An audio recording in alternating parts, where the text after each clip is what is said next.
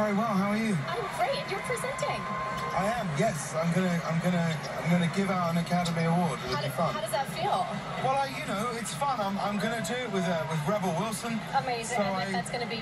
Well, not funny at all. Well, I hope it is. You never know at these things. You never quite know how it will pan out. But we hopefully it will be. Yes. Well, one of my favorite things you do is carpool karaoke. Oh, thanks very much. If you could have anyone besides me, of course, dead or alive, to be in there with you, who would it be? Oh wow, dead or alive? Yeah. Well, I've always felt like Freddie Mercury would probably be the ultimate. That would be amazing. You know, but the glass might break in the car. It would be incredible. You know, he's sort of made for that kind of thing. But I don't know. There's so many people that we'd love to do it with, but you know, we'll see. Well, that is amazing. Have a great time presenting. Thank you for joining us. You're very, very sweet. It's lovely to be here. Let's go check on Billy. It's Janelle Monae! It's Janelle Monae! Please let the children have it.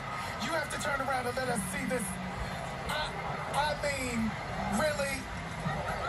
Listen, when I knew that you were coming, what you did last year and what you are doing now, I knew that I had to come and I had to show up. You had to come and show up and show out. I had to show up. I love you for it.